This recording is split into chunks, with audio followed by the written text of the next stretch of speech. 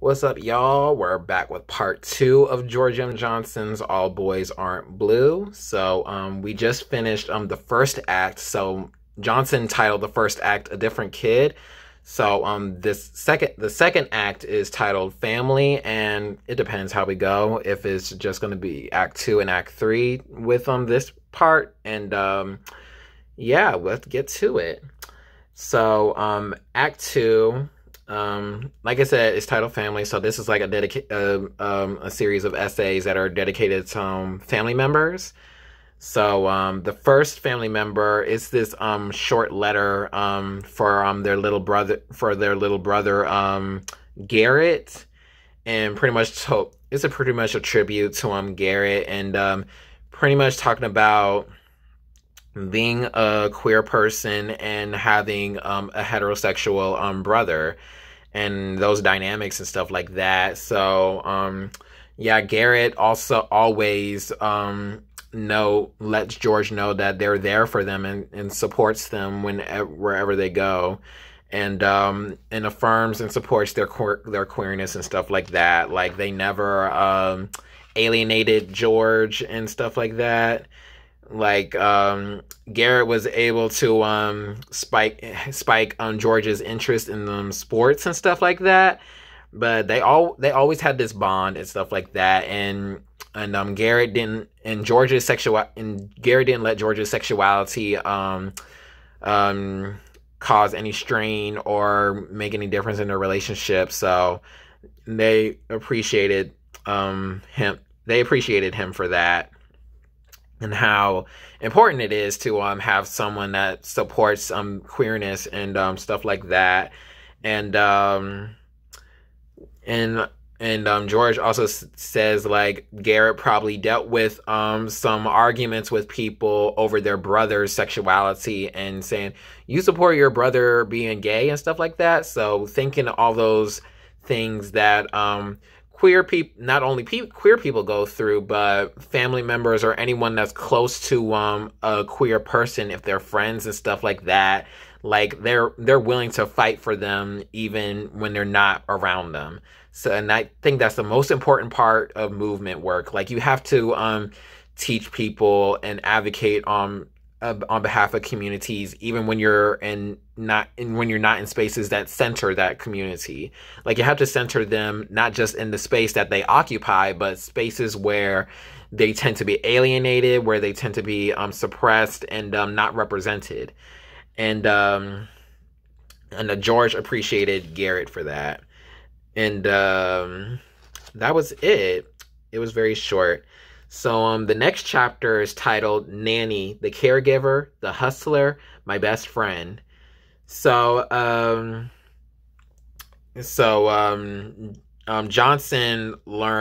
was pretty much raised by their nanny, and pretty much a chapter dedicated to them, and talked about how important nanny was to their life. They learned how to cook because of nanny, learned how to clean and organize because of nanny. And nanny talked about, not even because of vacations, like they know the importance of luxuries and stuff like that, but also the importance of education. So that's why nanny put them through school, even though she didn't have a college degree, or I don't even know of a high school education at that. Like, able to push their kids to make sure they're more aware and more informed about the world. And she talked about how they talked about how, even though she was like the baby of 13 kids, she was always in charge. And even when her siblings were alive, like, she's always great at delegating, and Johnson was able to take cues and stuff like that. And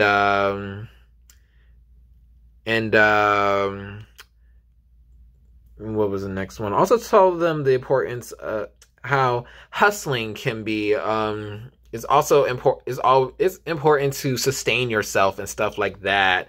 So nanny had all these services and all these businesses. Like, they were running a daycare, and also had a catering service, and what else they were doing? They were a registered nurse, so she was doing all of this. And and I was thinking racism and classism and misogyny probably got to her point. Like is like no choice that she had to, but it was fortunate that she was able to do all of this and to have a support system and was able to contribute to that support system and being there for George and her other grandkids. Because she always says, I love all my grandkids, but I love each of you differently because you each need different things. So pretty much talked about, even though you're doing all of this, like, you never forgot that your children, your grandchildren, and anyone in your house are human beings and they deserve to be treated with dignity and respect. So that was beautiful. And Nanny also taught Johnson how to sell. So selling candy in schools, like, I know in high school and people be selling candy and stuff like that, pastries and stuff like that. And also taught Johnson business, so what you should charge and what profit you can make out of and stuff like that. So it was nice that someone like that can keep Johnson disciplined and motivated to do things. So it was a pretty cute part of the chapter. And Johnson also talked about how when they were in Catholic school, they needed to complete 250 hours of community service, which I find ridiculous because in PG County, you need it used to be 36 hours and it turned to 24 hours, but 250 hours, that, they're serious about that. But Nanny was able to make a soup kitchen in the church and able to get Johnson to volunteer to help make soup and other food for the sick and shut-in the church. So she's a hustler. She's able to do what it takes to make sure her children and grandchildren were able to get any resource and opportunity to succeed. And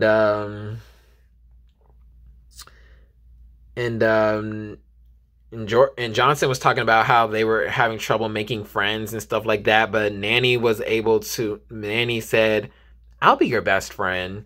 And Nanny was playing video games with Johnson. It tells you, you're human too, even if you're a grandparent or a parent, and you can be your child's best friend or something like that. I know grandparents will be I'm not your little friend. I'm not one of your little friends. But Johnson gave a redefinition of friendship here. Friends hold you accountable. Friends want the best for you. Friends want you to grow. And you learn from your friends and stuff like that. Because Nanny was also learning things from Johnson. And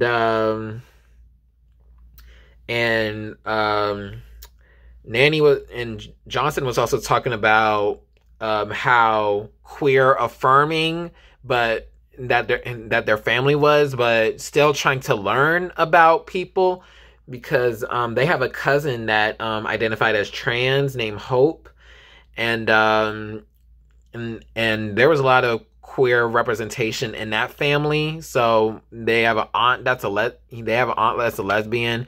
So that kind of let their nanny to be open-minded and learn about people. And Johnson said how important it was to have those representations, even though you don't see those representations in media. And also talking about how some families, you're lucky to be a queer child in that family, but some families, they'll literally contribute to the violence of LGBTQ plus communities. There's a large number of homelessness of queer youth. And Johnson talked about the murder of Giovanni Melton. For those who don't know, Giovanni Melton was murdered by his father because his father said, I'd rather have a dead child than a gay child. Stuff like that is literally happening as a recent. And I forgot when that happened. It was November 2nd, 2017. Giovanni Melton got murdered by their father. And it's it tells you how hatred can literally go through you to the point where you murder your own children. it's really tells you like how we need to tackle anti-queerness, and how we need to unlearn and not take anything that society feeds us. And Johnson also talked about how in some queer communities they have this thing called a created family, and it is a system in which friends from many walks of life create extremely tight friendship circles in an effort to ensure a familial type of environment for the many who are not accepted at home. So, for example, if y'all don't know the television show Pose, which is really good, it talks about the ballroom culture in New York from the late 80s and the 90s. And it's they have these things called houses, and these houses consist of trans people and queer people, and a lot of them were homeless. A lot of them were kicked out of their house of their birth family, so they got to a chosen family. So same thing with birth names and chosen names and stuff like that. And also said, our culture has always found a way to create safety and refuge where there was none.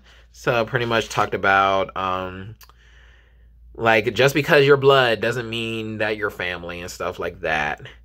And Johnson gave this advice to people that are struggling with their sexuality and maybe in an environment where they're not accepted, and said, you should build the support system that you want to have around you.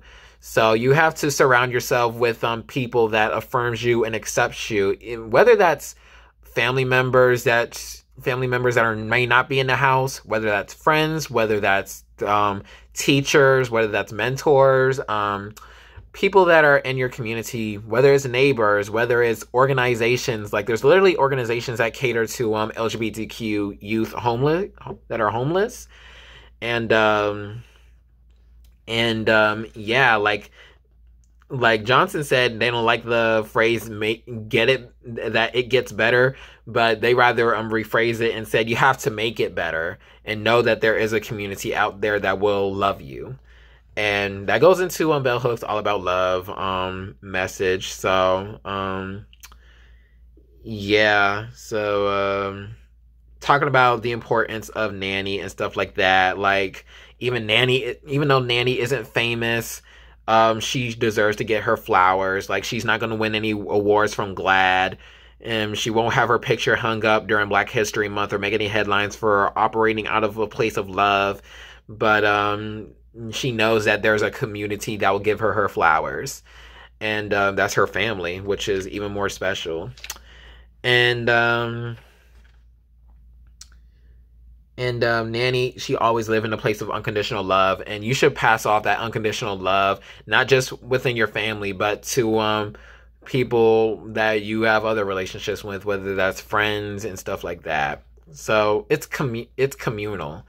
So it's this thing, the unconditional love that Bell Hooks talked about on All About Love. And chapter 8 is a tribute to Johnson's father. So it's titled Daddy's Second Chance. So it started off with the background of Johnson's father. Their father was born in a family home in Williamsburg, Virginia, and there was a lot of history in that home. And talking about the relatives that are in their father's side of the family, and talking about the experiences being in that family home. Like, they said that their great grandfather or either great grandfather built that house with their own hands, and even built like some shot houses behind it. So there was a lot of history attached to that house. And one time when Johnson was visiting that house, they heard all these noises when they were with their cousins. They heard all these noises and thought they were ghosts. And their grandma, their paternal grandmother, so their father's mother, said, "Y'all, that's your ancestors. That's not you let all these white people be afraid of ghosts because of Klan outfits. Those are your ancestors. So that made them not afraid of whatever's going on in their house. So they and I think some relatives were buried near that house. So there was a lot of history in that house. But then eventually gentrification happened. So that became that house, that field, and all of that. It became like a mall parking lot, pavements and stuff like that. So tells you the importance of, goes back into telling your histories and how it's important to have oratorial history too, because you experience things and you saw the change, and it's up to you to know to archive that and pass it on to other generations so they can learn about what's going on, and how you can prevent those other things from happening in your time. So yeah, so that was that. And Johnson's father was like their first exposure to how patriarchal practices are were going on, because their father and their uncles, they're always the ones that weren't cooking, they weren't helping cleaning up. They didn't have the courtesy to even throw away their food. It was always the women that were taking care of the functions.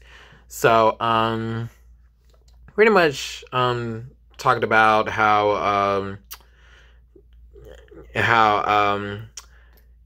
these gender dynamics are going on, and how masculinity and femininity and how these gender roles play out. And that's also why it's titled All Boys Aren't Blue, because Johnson talked about how boy is the masculine color, and how that represents boy and gender reveals.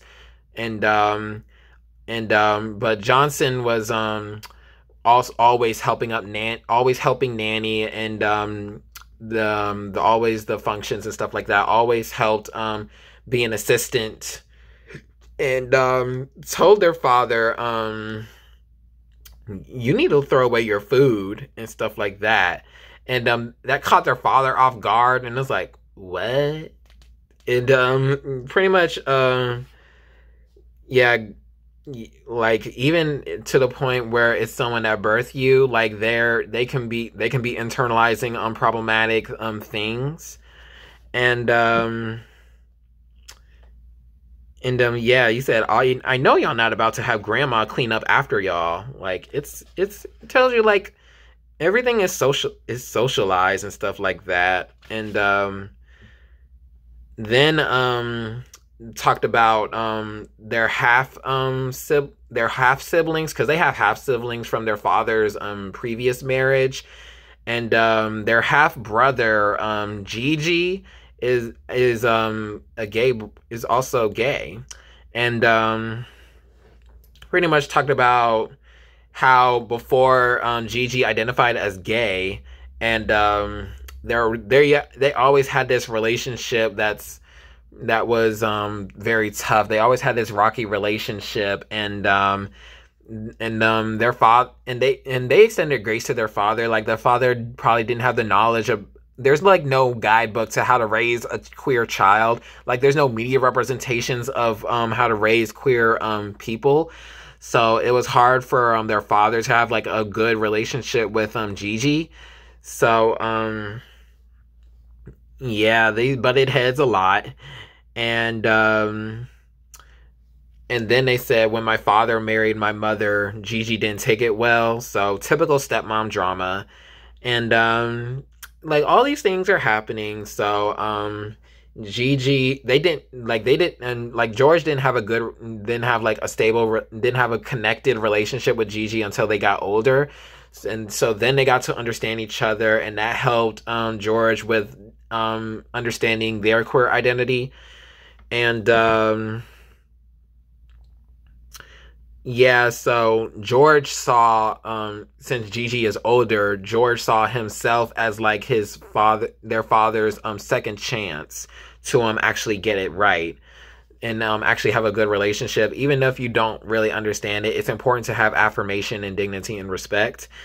And they were playing Johnson and their father played football together, so they were able to, and that helped establish like a foundation to their relationship, because eventually their father was providing so much financial support to George, and financial support through sports when they were in private and Catholic school, through college tuition when they were in Virginia Union University, and even rent when they were living off campus. So it tells you like it's important to have a foundation with even if you don't, even if you and the other person don't see eye to eye, like it's important to get to a place of understanding, and know that you can heal from any trauma. And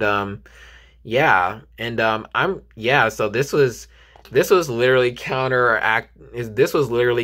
to Darnell L. Moore's No Ashes in a Fire, because their father was abusive and stuff like that. Like, we're learning about a father that's not getting it right all the time, but willing to take the chance to actually invest in the growth and development of a Black queer child. And I say, for example, when Dwayne Wade Dwayne Wade and Gabrielle Union, everyone should take notes about them and their parenting, and how they were able to trying to understand and raise a trans daughter. So through Zaya Wade. So it was literally what's going on here, and how it's important to have affirmation even when you don't understand it. You can always learn. And let me see if there was other things. Yeah, so after that part of the chapter, their father was going through a near-death experience later in life. Like, he had congestive heart failure, and it was one of those near-death experiences that made you appreciate everyone around you even more. And that's goes into Bell Hooks All About Love, and how her cancer scare and stuff like that, it helped her trying to appreciate the people around you, and it shouldn't have to take that chance.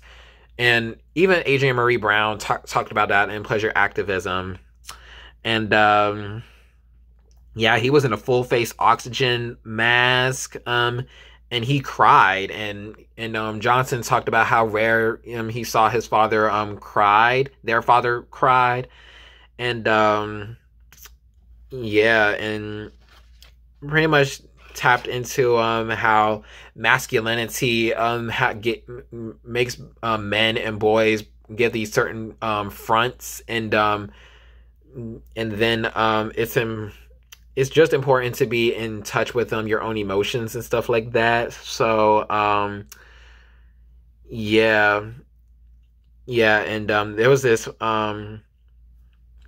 there was this paragraph that stuck out to me. It was this short paragraph in the last paragraph.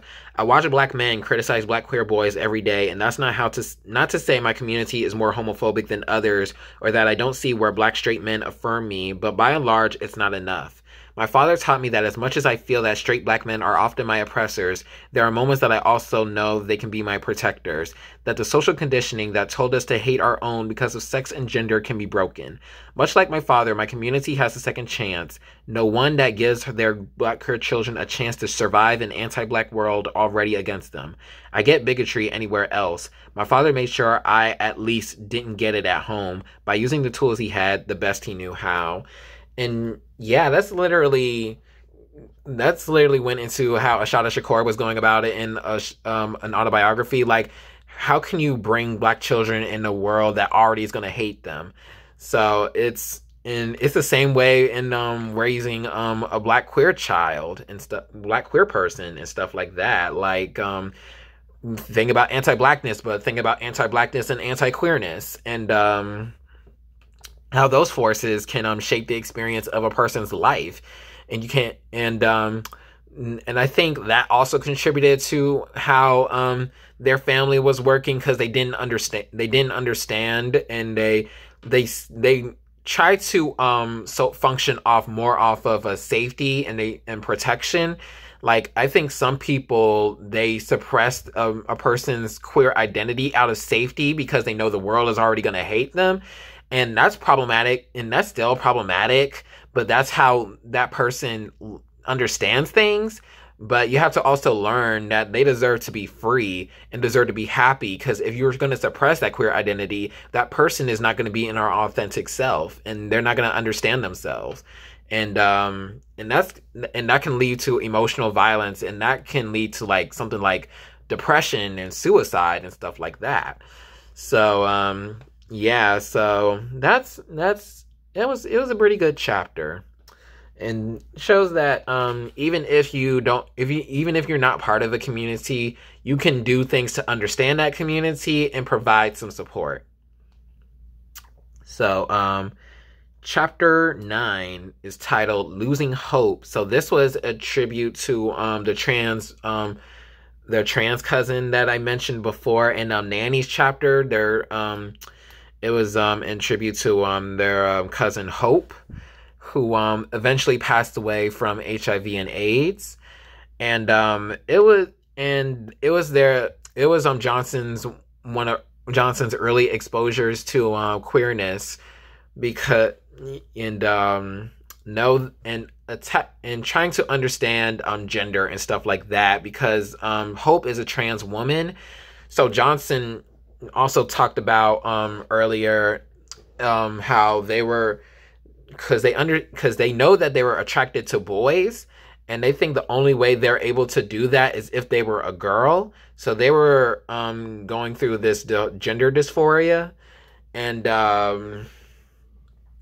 they didn't know that it was possible for boys to be attracted to boys. And yeah, they were going through a lot and stuff like that. And Hope was like a representation of that. And even though they know Hope had this journey, it is possible to be a man attracted to a man. And but it was like one of their first experiences learning about being unapologetic and being happy in the queer community. And yeah, so they talked about how they had a connection ever since, and Hope knew that Hope knew that George was probably queer, and because they both have this different personality that Johnson was talking about. And Johnson was talking about how Hope was like a reflection, and trying to understand queer culture and queer identity. And Hope's birth name is Germaine, and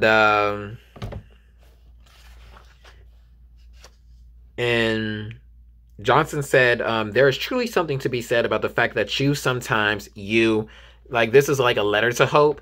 There's truly something to be said about the fact that you sometimes can't see yourself if you can't see other people like you existing, thriving, working. I can only imagine the courage it took for you to be yourself. Like, thinking about, this is probably like 2000, it was probably like 2003 when Hope transitioned into a woman.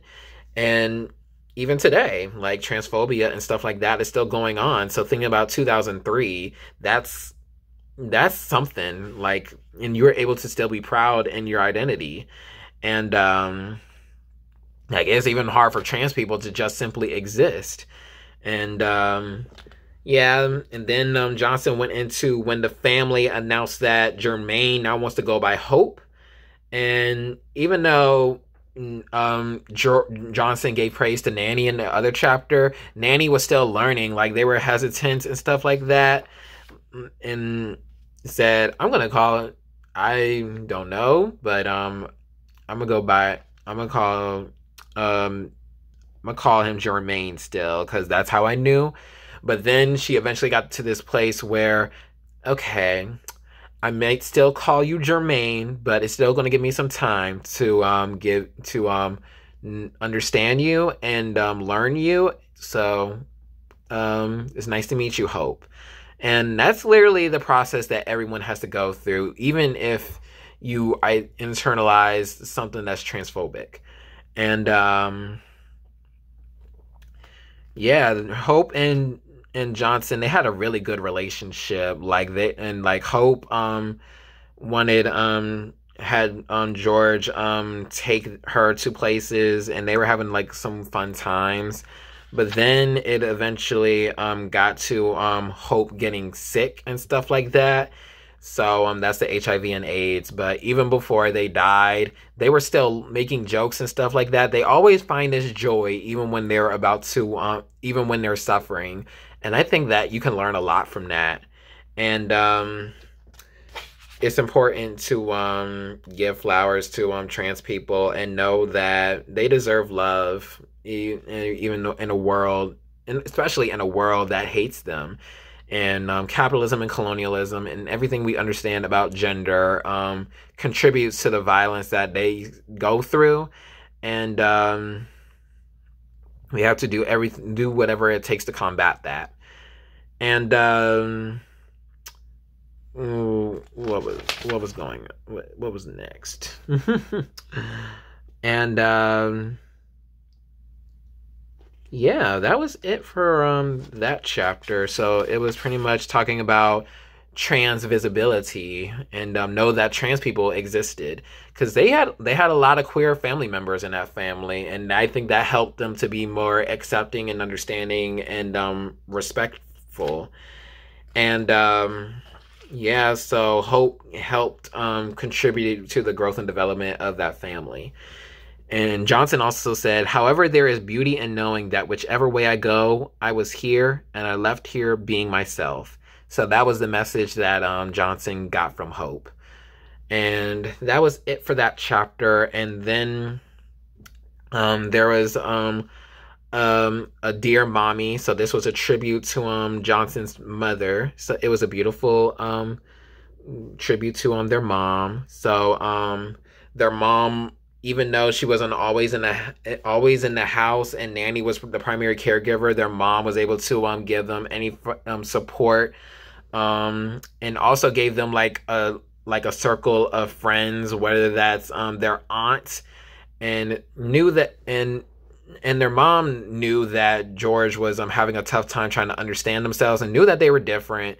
So their mom probably knew that they were queer. And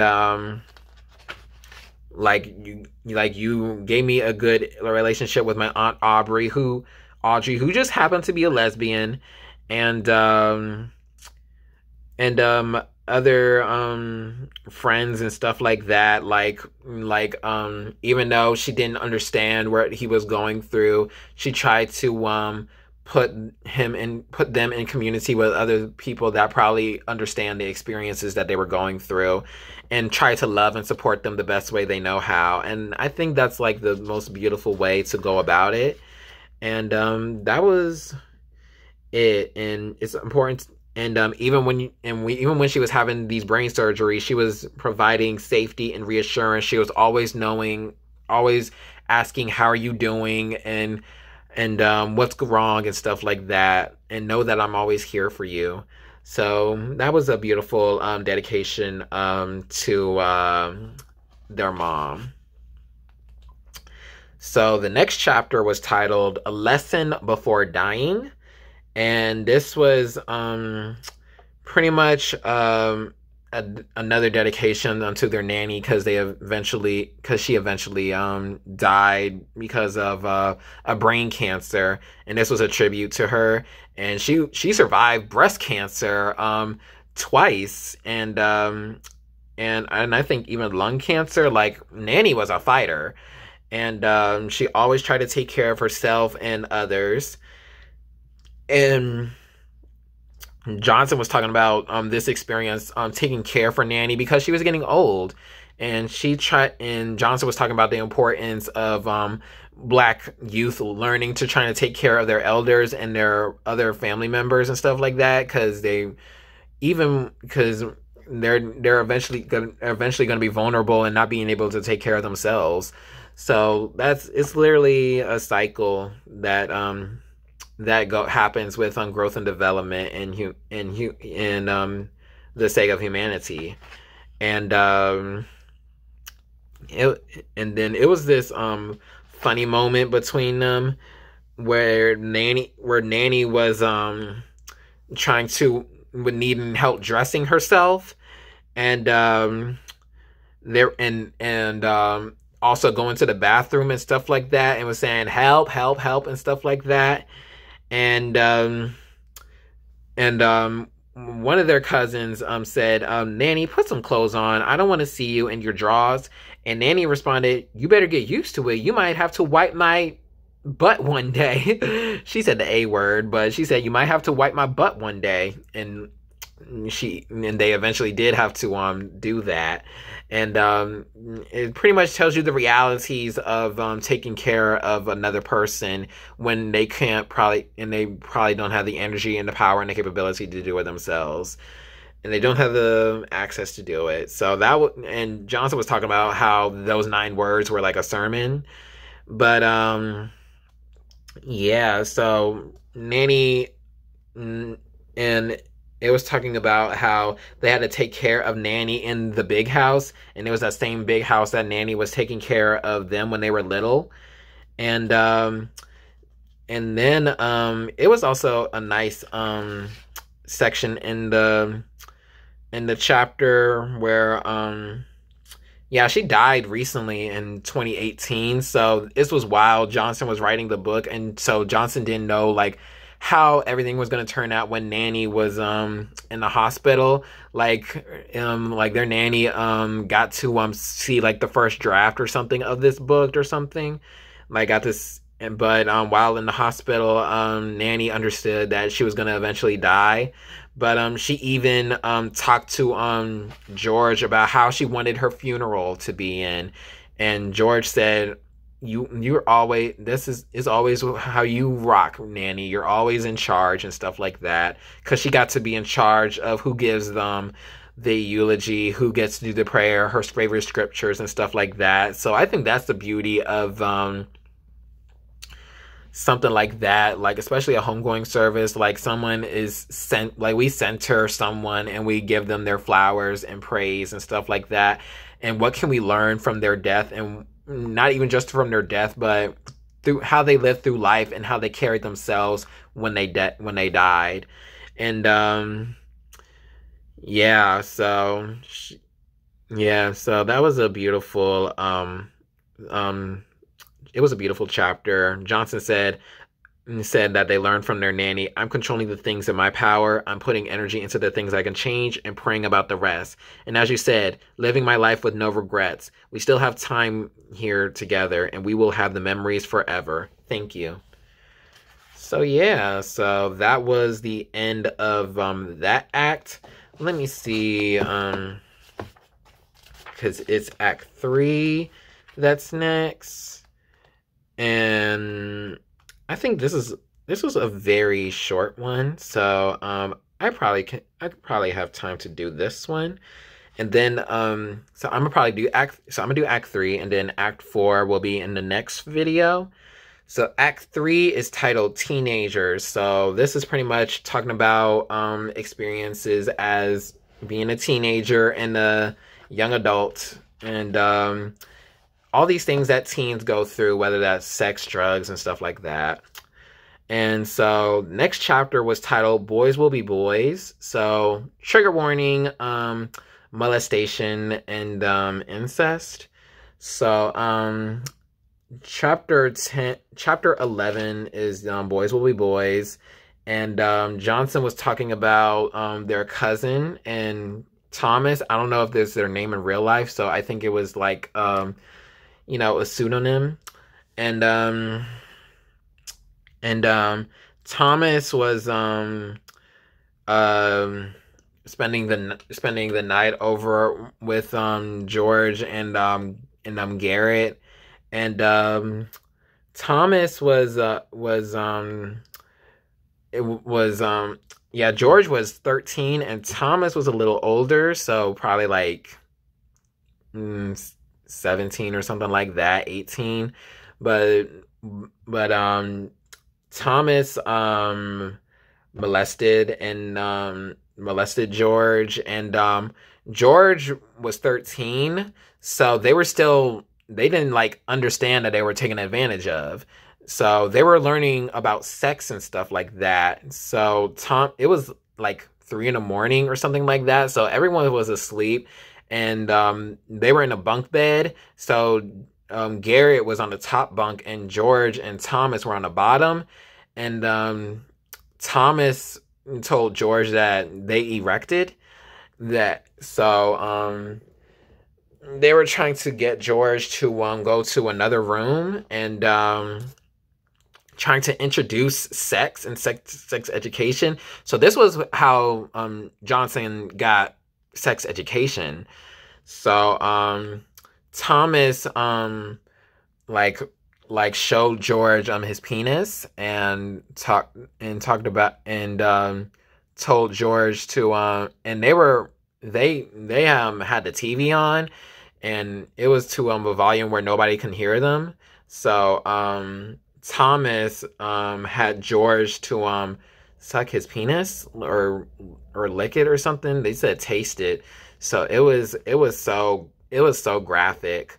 So, but it was like George didn't understand what was going on, and then Thomas told George, and then Thomas sucked George's penis, and then they and then Thomas told George to get on the couch, and then they were dry humping. Like, there was no penetration, but Thomas was dry humping, and then they got to the bathroom, and then Thomas was teaching George masturbation, and then Thomas ejaculated onto the toilet. So George was like, I don't know what's going on. And so Thomas was... this is pretty much rape culture, and pretty much talks about how someone is taking advantage of someone else. That's because rape is about power, not even just consent, but it's literally about a power dynamic, and someone is taking control of someone. Because George didn't understand, George, you literally see it in this chapter. George didn't understand what was happening to them, and then Thomas was pretty much taking advantage of George. So it was a chapter that was very tough to go through, and then George talked, and then Thomas eventually died because Thomas was fighting to protect someone who was queer. I think trying to protect a trans woman later in life. And then George talked about how they were going through rage because they realized that they've been harmed, and even when Thomas was dead, they were trying to articulate the emotions, because it was their cousin, and so you were trying to understand what motivated your cousin to do that to you. So George eventually got to a place where they got empathy for Thomas, because they understand how culture, and how the culture of down low and closeted queer people go through, especially queer men, because patriarchy and all that stuff, like something like sexuality, you hide that stuff, but you understand, like George was trying to understand, how did Thomas learn all this stuff? And they realized that Thomas was probably going through some sexual abuse and stuff like that, because they understand, because it's this cycle of violence and harm that's probably the only understanding you can make of it, and that's what George decided to take. And they got to a place of healing through therapy and stuff like that. So it was a fascinating chapter. It went into what Adrienne Marie Brown was talking about in pleasure activism, and how we think about harm and what motivated people to do harm, and talking about how taboo of a subject sex is, because sex, for some people, they're only learn about abstinence and celibacy. They only learn heterosexual sex and stuff like that. So also, because it wasn't also George's introduction to sex education, it was an introduction to queer sex education. So that motivated George to suppress their queer identity even more. So, and then when they got more in touch with their identity, they got to a place where an understanding that will probably motivated Thomas to do that to George. So it was a fascinating chapter. But you can learn a lot about like harm because I think it's important to know that someone who's being harmed, it's important to center themselves and and trying to give them power and know that they have power, and they were stripped of that power because of the harm that was done to them. And it's important to, in the healing process, that they get the power back and that they're centered and their desires, needs, and wants are centered. And it's important to take attention to that. So, yeah. And Johnson talked about how Thomas died. They said, the same masculinity and manhood ideology that forced you and me to hide our identities is the same masculinity and manhood ideology that got you killed. And life can be tragic. Life can be so tragic in that way. I'm now okay with ending this part of the past on this page. I can only hope the story frees someone else who may be holding guilt from an encounter with an abuser, because Johnson understands like they're not the only ones that had this experience. Like other people are going through these experiences of abuse and stuff like that, and it's up to us to do something to get this dismantle this culture and not continue this cycle of violence. And yeah, that was the end of chapter 11. And then chapter 12 is the next. It's titled The Prom Kings We Never Were. So this was in I think high school, and Johnson was talking about when they were taking a school bus to high school, how they always encountered this boy that they found attractive. Like they had a crush on this boy. So it was their first time finding attraction to another man and to another boy, teenager, and trying to understand sexuality and identity. And then they were talking about September 11th, 9/11 happened.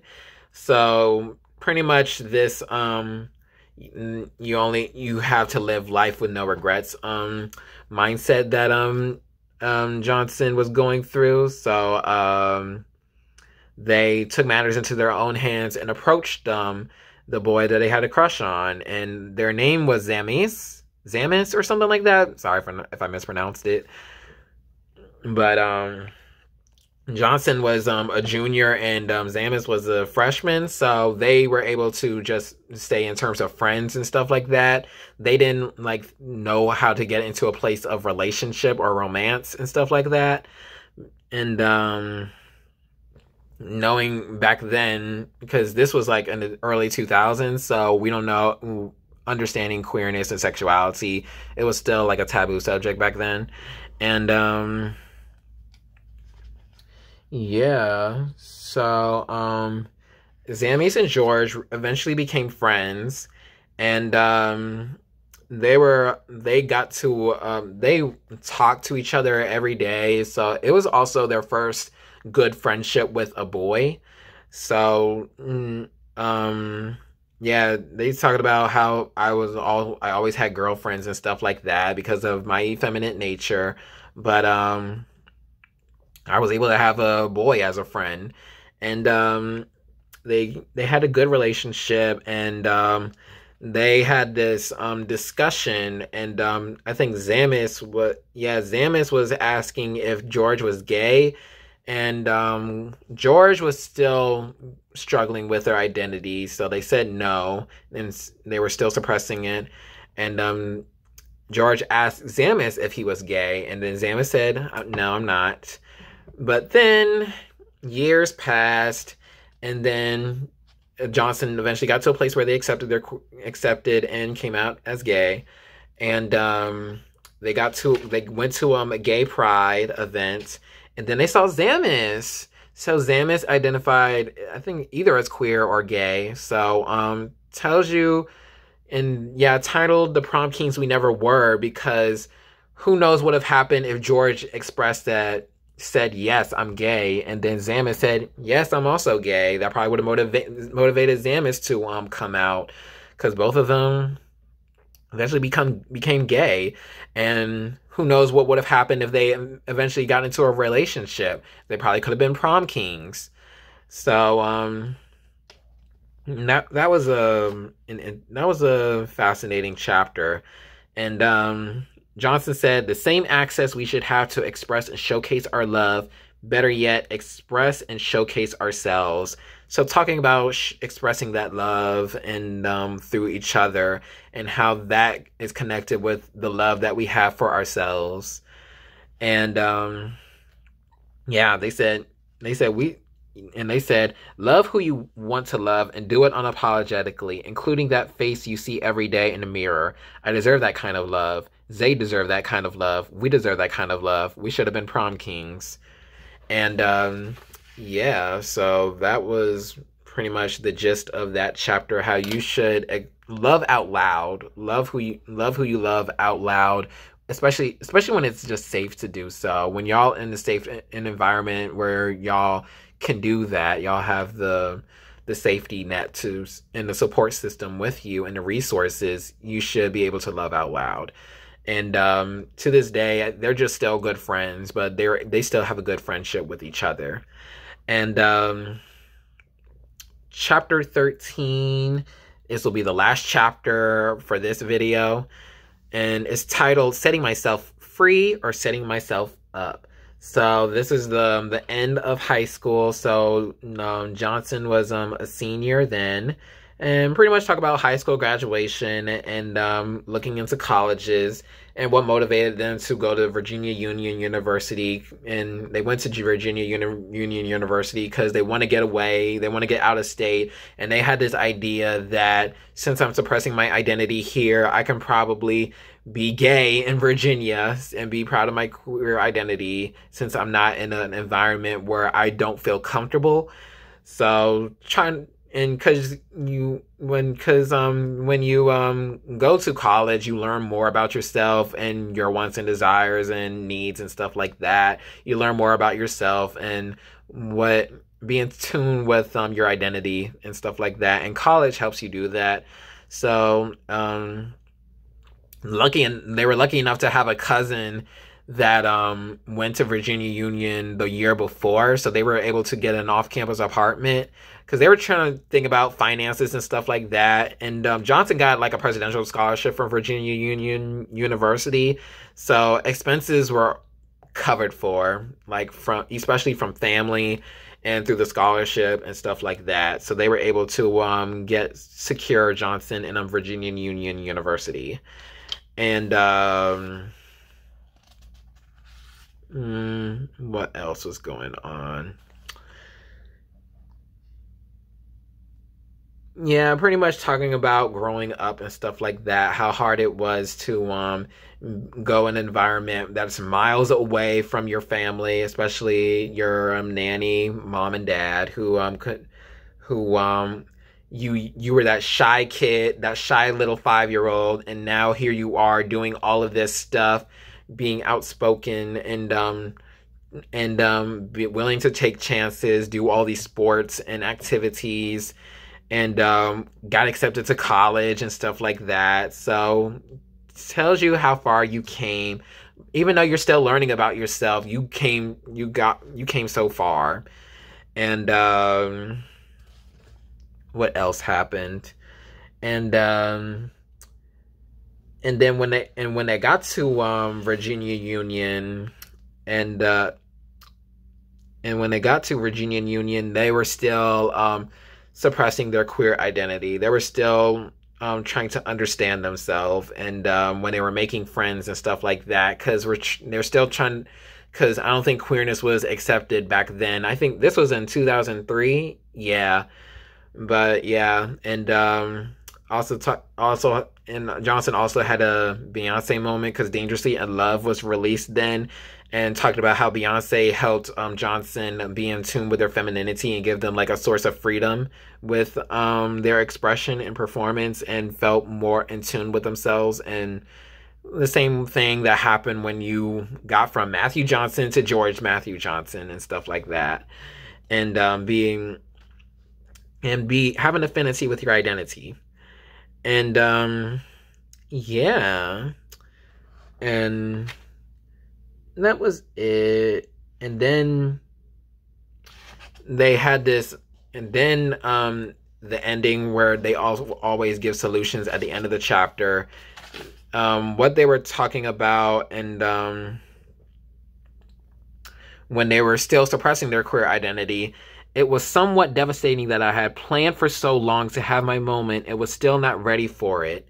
Like, you have to understand you have to be comfortable with your queerness first before you actually be comfortable enough to share that with the world, and with other people, even if it's with your friends and family and stuff like that. Because Johnson didn't really come out until they were 25. So in college, they were still trying to learn about themselves. And Johnson said, "Some of us are pressured into acceptance of an identity before we are fully ready to accept it ourselves." And that's true because of masculinity and gender, and our understandings of race, gender, and sexuality. There's all these policing of what's considered black, what's considered man, what's considered masculine and stuff like that, what's considered straight, and all these stereotypes that you have to combat, and these perceptions that you have to face even when you come out, and knowing that it's important to know that eventually you should come out, because you'll experience joy and community like you never felt more. You'll never love yourself. You'll never love yourself like you love yourself beforehand. And and it's important to be unapologetic about it and live life with no regrets. And so that was the end of chapter 13. And I like how Johnson was talking about this redefinition of coming out. They say they don't call it coming out. They call it inviting someone in. You inviting person to learn more about yourself. You're not coming out of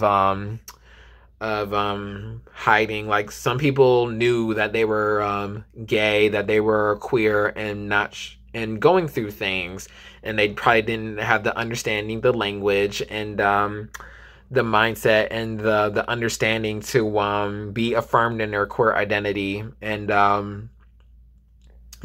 so that was, and you're inviting someone to learn more about yourself, not even just by yourself, but the environment, what made you the person you are today, and the culture that you have an affinity, you have an identity with.